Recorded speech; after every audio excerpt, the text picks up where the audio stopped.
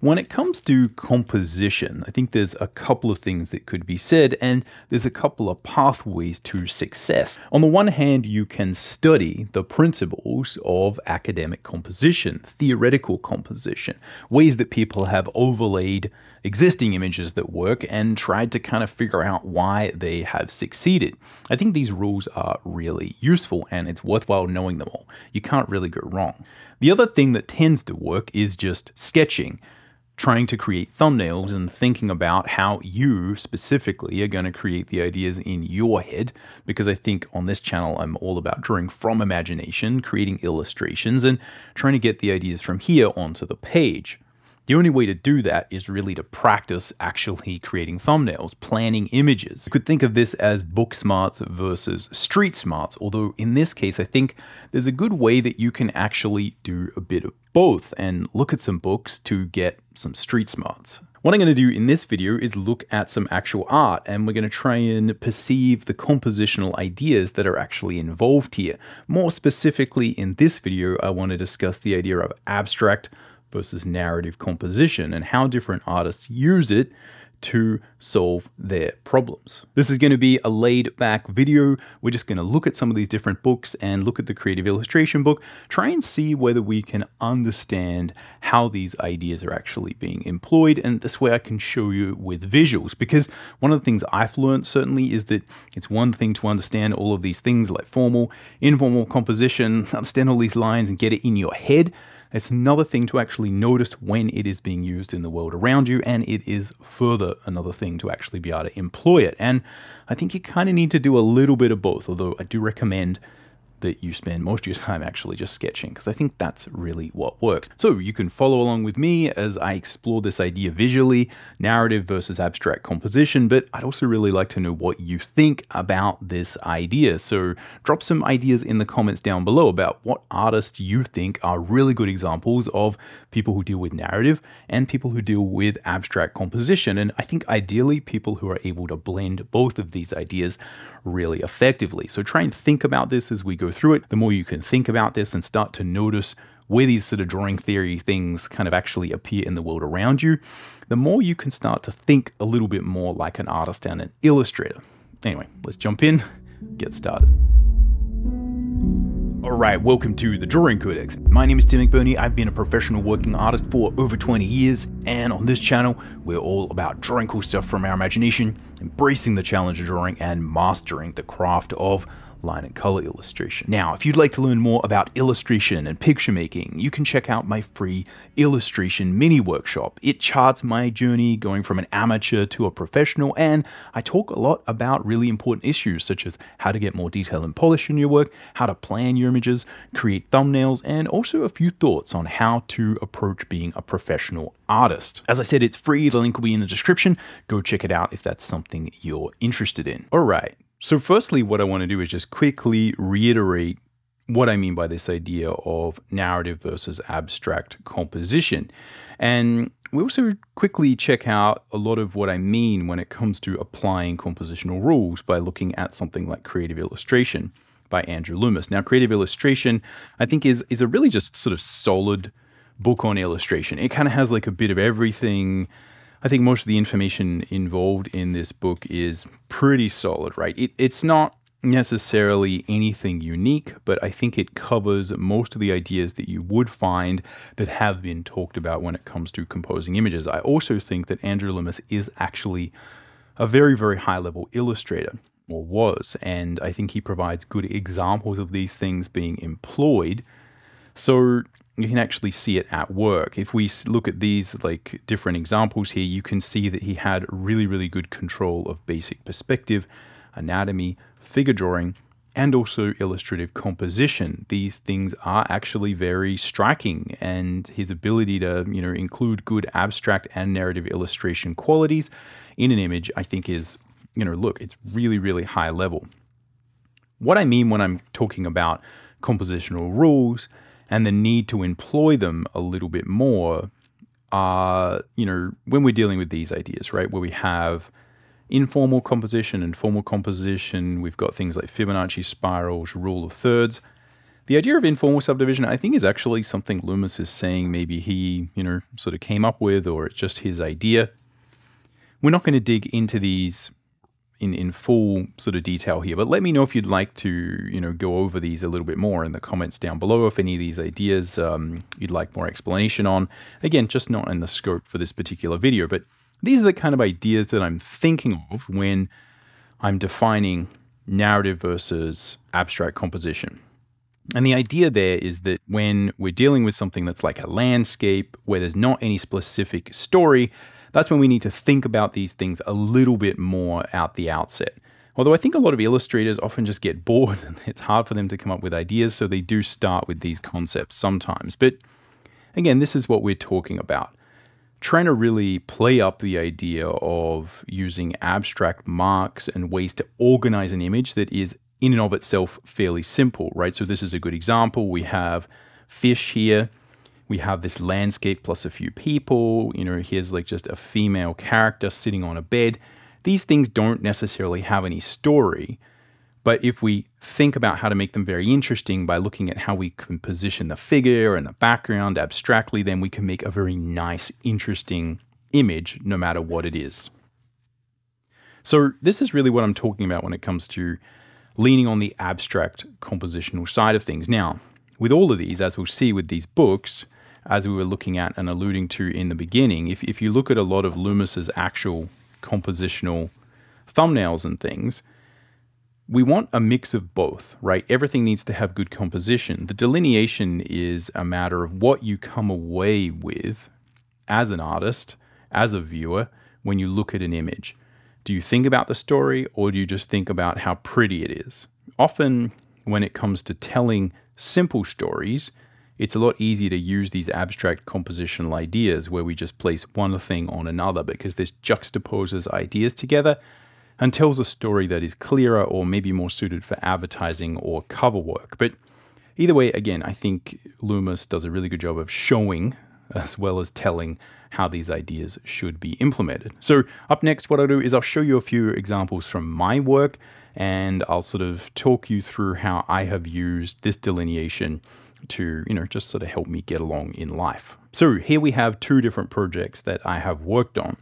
One is a comic, and there's a range of different levels of abstract versus narrative work that I would need to employ here. And here's a good example of a cover. Now, the reason that you typically need to use more abstract compositions where we're not really thinking about a story explicitly, and therefore we need to kind of think really heavily, look, how do I make this look pretty? Typically with covers. And the reason you often need this is because I have to tell what this is about. It's a game called Mythic Arcana. How do I describe to people what the feeling of playing this game is going to be? Now, this game is a situation where you've got a whole bunch of different characters, these different pantheons of gods. And if you look at the actual artwork inside, what it is just a whole pile of cards, right? So it's just cards, cards, cards. There's, I think, 70 plus different cards. Now, we could also talk about, I guess, the composition of these, and the story is very simple. There is a character sitting on a background. Very, very basic. Now, sometimes what I have done is combine elements that match the character's emotion, right? So if we look at Susan or God of the Sea, so I'm like, well, I got to put some fishes in here, right? Again, I'm telling the story, but it's a simple story. How do I tell the story that this is the God of the Sea? Well, again, I could put them near the seaside, I could do this, but that wouldn't fit with all the rest of these. So this is where this image itself is very abstract. And this whole project is very abstract because we're dealing with the concept of deities in a board game. And this is where, again, I really have to delaminate myself from reality. I'm not drawing actual characters in actual scenes. I'm drawing like a representation of what they might look like. And I'm trying to give the viewer and the player a feeling for what that particular god and what that particular pantheon is like. So again, we lean very heavily into abstraction. And what you notice is gods from different pantheons have different colored backgrounds, etc., etc., etc. So this is a good example of where, in order to successfully complete this illustration project, what I needed to do was really, really lean into abstraction. I can't think logically. And this was a big challenge for me because in the beginning, what I would be doing was, really trying to draw it as if I'm looking through a camera. And that just doesn't work with this. Similarly, when you are dealing with creating a cover, you often have to encapsulate a big idea in a single image. And often the idea is amorphous, right? Like what's the feeling you're going to be getting when you play this game? Oh, you're going to be like swimming in these different deities, right? These different pantheons. So I want to make it feel as if it's sort of dynamic and there's all this kind of stuff going on, right? It's this rich visual experience of different deities and gods from mythology. And that is the point of this. And again, hopefully I succeeded there. Now, when we look at a comic book cover, it's similar, right? Except in this case, I do have to tell a little bit more about the story, about what's going on. So this one is kind of really abstract in the way it's just kind of fancy, it kind of looks cool, right? Like that's the primary thing. I don't need to know who these characters are. It's not relevant. Whereas in the comic, it is about this character and I need to tell that. So yes, it's abstract, but I'm also trying to tell a little bit of the story that is going on inside. Now, you could do the cover any way you want, but this is a good example where we kind of move a little bit in the middle. This is an abstract idea. This scene never really happens in the comic, right? But we are talking about an idea that is a little bit more narrative based. We can see that she's here, these characters are here, they're all facing the camera for some reason that doesn't make any sense, but we can see the forest guardians in the tree above. And again, this is a wraparound cover, right? So again, interesting mix, but this one is inherently more narrative based, even though we are leaning into a much more, sort of abstract idea still. As we, are going into the book itself, what you'll find is that this is my real contention with abstract versus narrative composition is I kind of can't try and make all of these panels just look cool. I have to really focus on like, what is the story going on here? And in many cases, if I just tell the story, the whole thing will hopefully be interesting. But there's a lot of these panels here, right, which aren't the best, right? Sometimes we try and make them look good, but often in the sort of mix of everything, you kind of just end up doing things that are clear. Because if you're clear and you tell the story, then the overall story, the overall book, the overall thing, the experience of reading it from page to page becomes dynamic and interesting. But it's not always the case that every single panel is a masterpiece, right? Often we're just sort of repeating things. We are, again, sort of putting characters in front of others. And my job is to try and tell the story of where they are in place and time. So it just inherently becomes a little bit more narrative based. And again, with comics, in most of the time, it becomes very, very narrative based. All right, so let's look at some artists. So first up, I think if we just try and visualize this idea of abstract versus narrative composition and, to a certain degree, abstract and narrative art.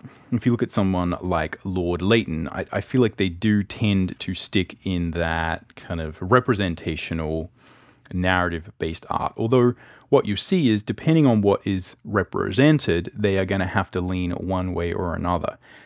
When you have just an image of a portrait or a very simple, sort of thing that's meant to represent some part of history or whatever, you do need to make sure that the dynamic composition and the things underlying it kind of support the feeling that you want to have, right? Again, we got these sort of verticals, and you can interpret and overlay some ideology and theory on that.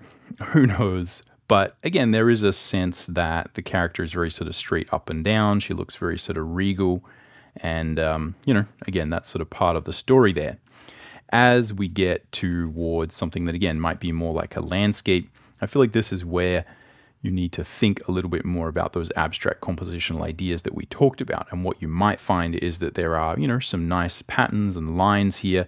There's a nice sense of basic compositional principles that you would need to employ to make this interesting.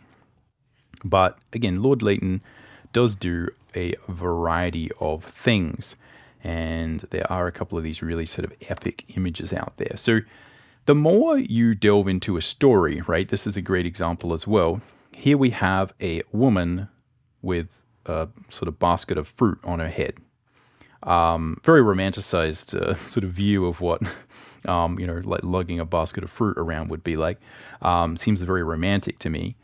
But here there is no real story, but the composition is still very interesting. We have a lot of interesting shapes. You could probably analyze this composition and think about why it does and doesn't work. Not necessarily saying it's the most successful one out there, but the more you have something happening where we have two objects and two subjects, and you can see, oh, there's like this sort of girl who's feeding peacocks, some kind, like albino peacocks. Anyway, I don't know what that's about, but the question is, what is that about? That's interesting. There's something happening. As we progress and tell more story with more of a scene, what you see is that we start to think about the story more. What is this about? It's obviously not that interesting from like a dramatic point of view, in terms of like, it being a very pretty image, right? Like some of these are more like sort of beautiful, let's say. This one is just a scene, and I feel like I'm drawn more to think about, who is this guy? What is this guy about? And again, it is about Dante in exile, right? And the story is about the story, right? And that's the main thing that we take away from it. And I think this is just a really important delineation, is that often you have simple subjects, right? Where again, we're going to remember this little story here. It's very, very subtle. We still need to have everything looking very interesting and yeah, a lot of sort of drama. But again, I think Leighton is a good example of someone who probably works within that representational, primarily sort of narrative-based tradition. Although again, what you'll find is this is not a delineation about the images, and that narrative art doesn't have good compositional principles. I think it's mainly a matter of what you take away from it as a viewer and what the actual artist had to think about as they went to create it, right? Did they think about how to compose the scene and tell the story? Here's another really great example. Did they have to think about what the story was and how to compose it and how to make all of this work? How do I fit this story in a scene? Maybe there's 10 different ways they thumbnailed it and they told the story in different ways. Versus, before you're just doing a portrait, or you're just trying to say, how do I make this look interesting, right? So you're not thinking about how to fit the story in, you're just thinking about shape, abstraction, color, language, posture, etc. So anyway, I think Leighton is really, really interesting example there. So let me know what you think of that. I don't know whether you've sort of seen Lord Leighton before. Just one of those, sort of artists from that representational sort of romantic era. I think someone who does a really good job also of creating work in a sort of romantic vibe is Yoshitaka Amano. And if you don't know, Amano is one of the artists who, really inspired a lot of the feeling of Final Fantasy in the early Super Nintendo days, and, has done a lot of sort of concept design for video games. But I think he is a really good example of someone who works very much in the abstract side of things, where the images exist and work because of just the pure sort of graphic nature of them, let's say. There's less of a focus on, do these things make sense, right? Like, what is this about? You've just kind of got like, look, that's just a skull painted over here. There's a bunch of stuff in the background. Sometimes it doesn't even make sense, right?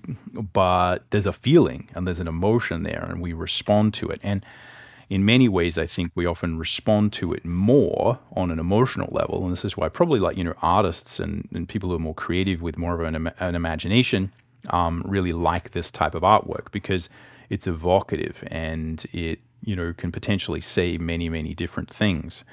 But I would say, as opposed to thinking about the stories, I would say the primary thing I take away from Yoshitaka Amano's work anyway is just these feelings that come from it.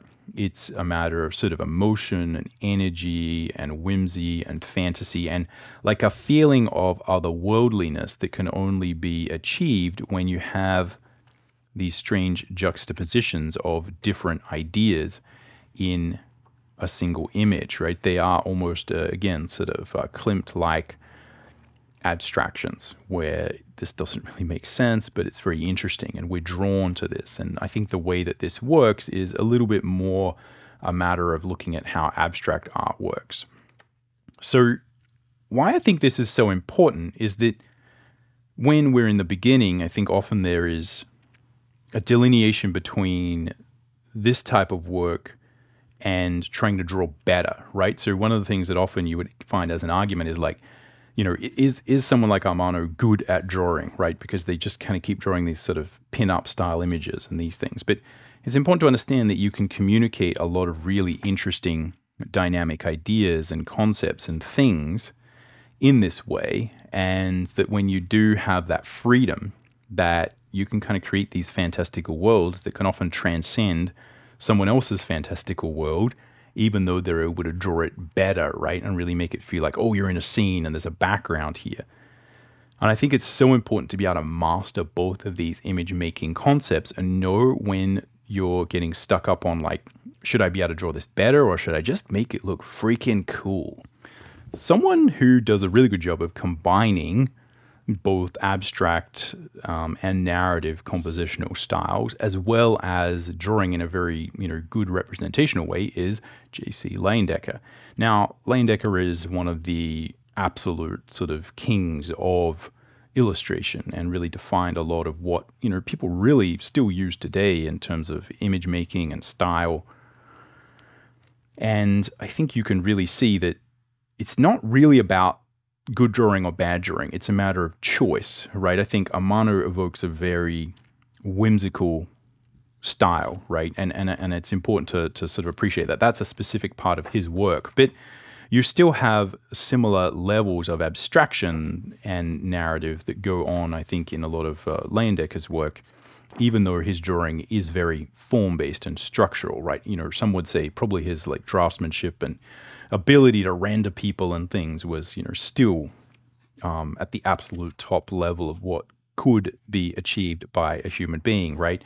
Just the ability to draw and create form, create compositions here was next level. But again, because of the medium he's working within, trying to create covers for, again, magazines back in, way back in the day, again, sort of 1900s, 1920s, etc. You needed to create very, very impactful covers that both had this real strong sense of imagery, graphic design, and abstraction, and also tell a little story.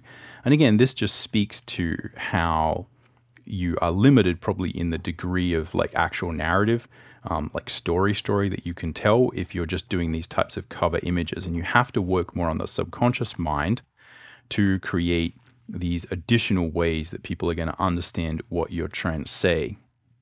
So again, good examples here. You can see that these are all sort of essentially advertisements, and they're obviously telling a story. The story is that, these people are, I'm imagining they're kind of out on the town. They have style, they have panache, there's sort of romance here. And again, it's sort of advertising Arrow dress shirts. Again, and this is a matter of being really clear with the stories that are being told. So, interesting mix here, I think, of someone who is always telling a story, right? There's always a story here, similar to the way that Norman Rockwell kind of followed up this idea. There's always a little story, but we're not really being too real about it. We understand that there is a whimsy to the way that these are composed, and you do need, as an artist, if you want to do this, to kind of think more symbolically. How do I combine all these things? How do I get all these things in the image? And I think that you have to be able to do both of these things really well to create this type of amazing cover work. And yeah, I mean, the amount of just crazy, really good covers that just keep coming.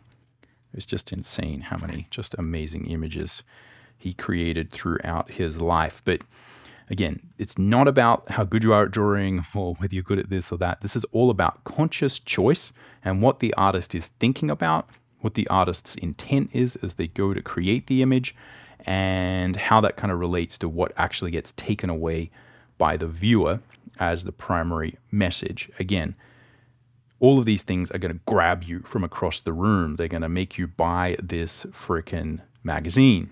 They're going to make you really interested in it, and they're going to tell a little story, but not too much of a story, because again, that's not the point. Another artist who I think does a really good job of mixing these things up is Alex Toth. And Alex Toth is someone who I think is known for having very good design sense. All of these images are nicely designed. There's a sense of graphicness to them. But in this case, I think they all serve a story, and I think the story comes first. And we'll talk a little bit about, again, the reason why I think this is so important. This seems like a small point. Abstract versus narrative. It seems like, look, you're kind of splitting hairs. I am, but I think this is often the key to unlocking a better way that you think about your art. I think all of these things have excellent graphic composition, excellent abstract composition. Look at the shapes, right? The way that the iconography, the symbolism, the texts, the sort of energy, right? The directional nature. It's almost like these panels look like a little vignette of what those compositional pages we saw in Creative Illustration are, right? They're all, it's literally like, you know, how you would use that idea. Like, oh, this is going to show direction this way. And this is going to show that, you know, this is kind of going this way. And this shows it's going that way, right? It's super basic, but very effective. And I think Toth is a great example of someone who is a story-first artist who also has an amazing ability to, you know, engage the abstract mind and make you look at the images. Again, it's not necessarily a matter of the result, it's a matter of the process. And I think this is so interesting because even though I would say someone like Yoshitaka Amano is like one of my absolute favorite artists, right? Absolute amazing top-level artist. I think the thing is that, like, Amano has tried a few times to create narrative work, and I've read it, and look, you know, I much prefer his illustration, right? And I think that is because it takes a lot of thinking about the narrative first to control and focus on the story and make sure that your abilities to compose serve the story and highlight the narrative points in each image. And it's just a completely different skill set. And I think if you take any of these frames, they're well composed. They're probably never going to win an illustration award though. But you read the whole story as a whole, and the way that the abstract composition is used to support the story means that you get a really interesting sense of style and simplicity and all of these things. And just think, again, he was just drawing these like silly cartoons, right, as sort of back of a car magazine, right? And they're just, every single panel is like a masterpiece in graphic composition, design and style and class. Yeah, I'm a huge fan of Toth as well, as you can see. Now, the interesting thing is that a lot of these artists probably do blend abstract and narrative work because that's kind of the type of art that I like. And you're looking at my book collection. So I don't have heaps of fully representational, you know, just narrative-based art. And I don't have a lot of pure abstract sort of artists either. But again, you're seeing like a bit of sort of how I think about this at least. But Toth, very, very worthwhile studying if you're trying to think about how do I tell stories clearly, but still be super stylish. It's also worth considering that you don't necessarily have to be one thing or another thing. I think Frank Frazetta is a great example of someone who has done quite a good job of both. And I think it's often your ability to combine these concepts when you need to that will allow you to create really, really high-level good results. Now, there's a couple of really interesting things about Frazetta that I think shed some light on this concept for us that I'll go over as we sort of progress here. But if you're not sure or you don't know a lot about Frazetta's history, again, I'm a huge Frank Frazetta fan, so apologies if you're like, yeah, just, you know, calm down.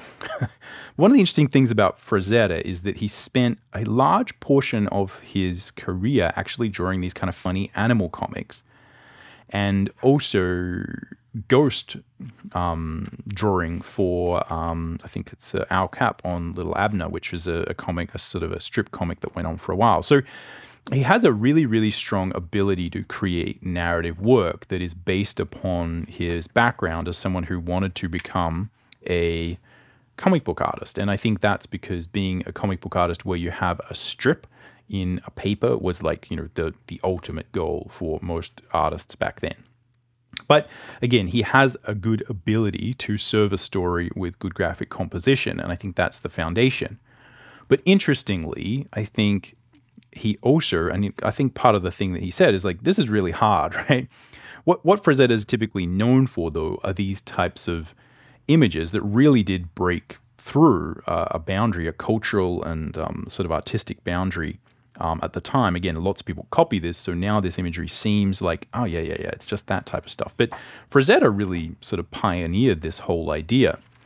And why it's so interesting is that he really was able to straddle those things. And when it just comes to saying, hey, you know what, I'm just going to make something look really, really cool and impactful, he could kind of step back and just do it. And the other interesting thing about a lot of these covers that, is actually talked about in these books, if you sort of read it, is that frequently the book covers for something like, again, the Conan sort of books that he would do didn't really often have a huge amount to do with the actual story. Now, obviously all these kind of scenes happened in the story, but often the sort of just way that the artist was saying, you know what, I'm just going to make a really, really impactful cover. And I think this is like a classic example. I think this is one of the original ones that he did. And you can actually see, here is the thumbnail for it that was, look, this looks more like a scene. But the thing that he went with, and the thing that really set him apart and put him on a different trajectory and made him, I think, one of the most important artists that we've sort of had for a long time, is his ability to just say, I'm going to paint the feeling of Conan. And the only way you can kind of do that is with this abstraction. And I think it's so important to understand that artists before had illustrated these things, but they were stuck in a frame of thinking, but I got to like be a camera, because cameras are good. That's what we're trying to do.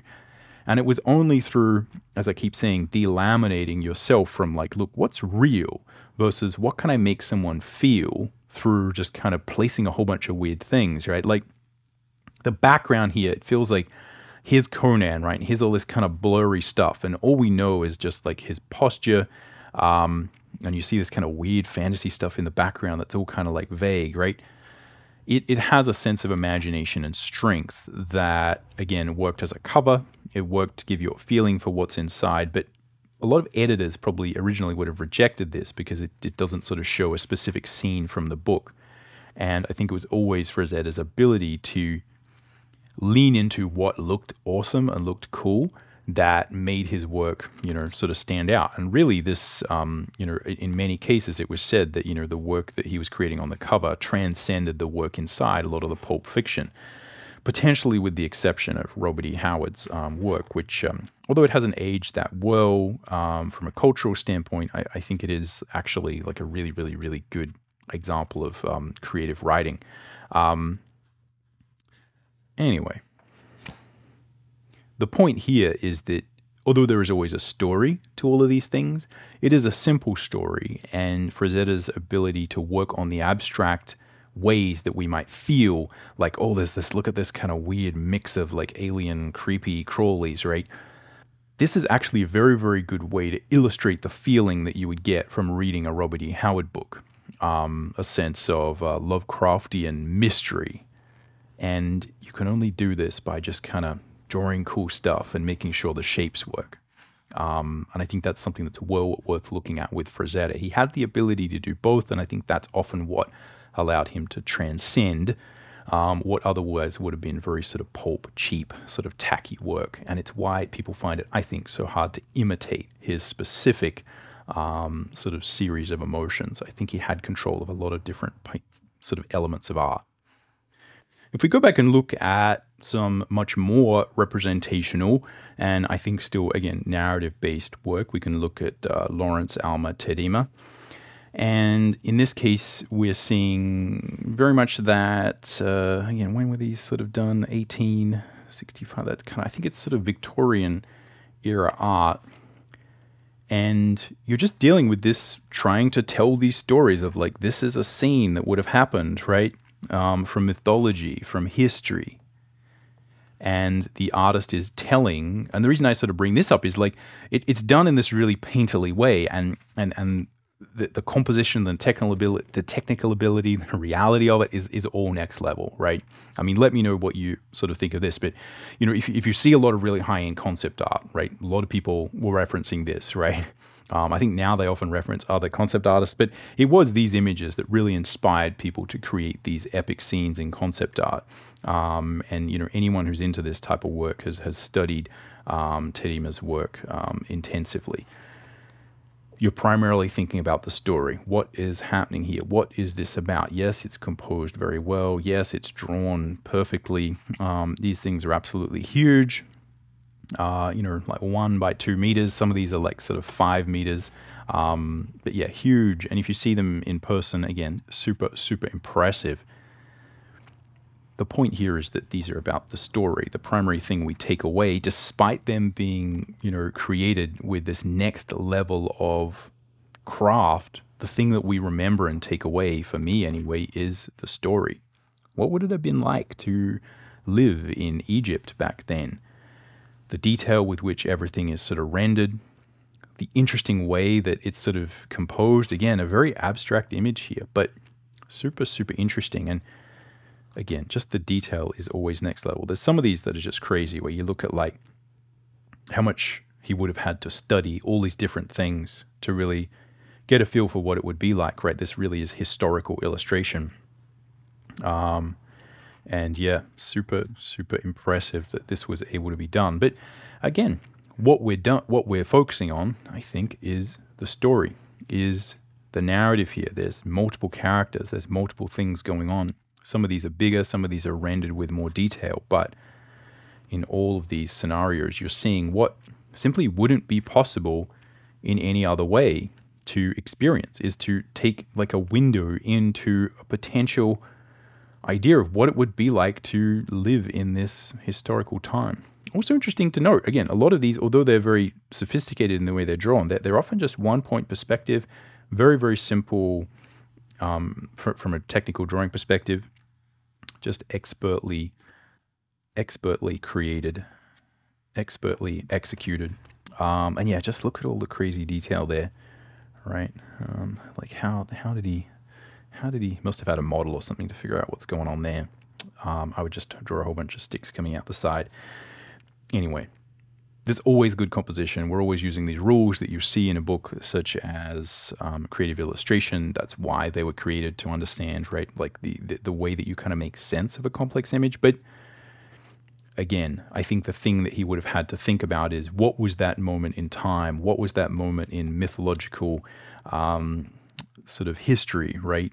What was that sort of fantastical idea? How do I communicate that? How do I tell that to people? How do I get my version of that onto the page, onto the canvas, onto the wall, and share my vision of, the majesty of antiquity, right? Again, very romanticized view of it. Seemed to be a lot of sort of wallowing around in, nice white robes. But anyway, that's his view of it, right? And you get to see it. And amazingly, right, these things still hold up, right? These things look better than any 16K, Christopher Nolan film, right? With like a crazy amount of IMAX detail. Still, hard to match this type of imagery hundreds of years later. So let me know what you think about this. Again, whether this helps you to frame, the way that you view different illustrations and the different types of jobs that you might have. What type of artist are you, right? It's very hard to kind of figure these things out in the beginning. But again, just before we sort of go, we'll look at one of the best examples, I think, of someone who manages to tell story with a very, very abstract compositional sort of framework, and that is James Jean. So this is the Fables covers, where he created a whole pile of different covers for the Fables series of comics. And it was said by many people that, you just buy this comic for the cover, right? That's how good it was. And I think the other thing that's very worth studying about James Jean's early kind of illustration work is, he always shows the process, and you can see he has a meticulous attention to detail with coming up with different ideas and really making sure that he is very sure about what's going to be in here. So none of this stuff is here by accident, let's say. All of these concepts and all of these things tend to be in the original idea, and they sort of make it through to the finished product. And he shows a lot of process. It's really useful. I always found his process steps to be extremely enlightening, both from an artistic standpoint, because I think he is one of the best kind of artists that is around today. He was also a consummate illustrator, right? He was able to deliver on the thumbnail, right, super reliably. And that's, I think, really, really challenging to do, to get that mix of design, right, sort of the avant-garde nature of this illustration, to be able to tell the story that I think was sort of part of this, to change style frequently. But again, I think it's a good example of someone who has really mastered the ability to tell a story that is evocative in a similar way to someone like Leyendecker, although in this case I think more abstract and a little bit weird and psychedelic, to be able to communicate those ideas consistently and have a high level of sort of artistry at the same time. So it's a good example of being able to tell stories that I think are very hard to tell just with a scene. And this is where, again, we start to verge a little bit more into what I would consider to be art, right? We're transcending just simple representation. This is, something that is going to be hard for, someone to recreate, right? To distill all these different ideas into a single image that looks really good, is going to grab your eye. So if you're interested in this particular type of imagery, I think James Jean is definitely worth looking at. And if you're just an artist, I think looking at any of his kind of books where he shows the process is super valuable, because you see how much all of these things were planned and all this stuff happens by accident. So many covers here that, again, really sort of inspired me, and these sort of ideas of the graphic design and mixing these things, trying to get all this happening, is super useful and has inspired me a huge degree, as has, basically everything he does. If you look at his more modern work, you can see that he has veered a little bit more into the abstract. His modern sort of career, I think, is more as a fine artist, and he, just sort of does stuff that looks cool. It doesn't have necessarily the same amount of narrative. But again, I think it's often his ability, this is similar to Frazetta, I think it's often people's ability to work within these frameworks that gives them the discipline to be able to be more free with their thinking as well. At least that's my sort of conjecture. I have no idea. I've never met James Jean, never spoken to James Jean. But again, that's my sort of amateur analysis from the outside. But anyway, I think these are really, really good examples of someone who has mastered both the narrative and the abstract compositional ideas and is able to combine them to create something that kind of transcends language and time and space. And again, similar to Leyendecker and other great illustrators, is able to tell stories in a single image that are, again, bigger than the image itself. Anyway, there we go. Me rambling about art for, quite a while. Hopefully this one was interesting. Let me know what you think about this idea and whether going through these sort of helps you to frame up these concepts of illustration and how they're important or not important to you. For me, this has been a major challenge to try and understand and piece through this, because I tend to be a little bit on the intellectual, over-intellectualizing art side of things. And it was really hard for me to understand how someone like James Jean, how someone like Frazetta would be able to tell such interesting stories in single images and why that works. And again, I sort of wanted to be a comic book artist. I wanted to be an illustrator. I wanted to do this. I wanted to do that. I didn't really know, right? So I think this has sort of helped me, as I was showing in the beginning, to be like, okay, this project needs a lot of abstraction. This one needs a lot of narrative. And I kind of know how to kind of handle those both in my career. So hopefully this will allow you to do the same thing. As I said, though, let me know if you've got any follow-up questions, etc. And I'll see you down below in the comments. Thanks for watching. Happy drawing.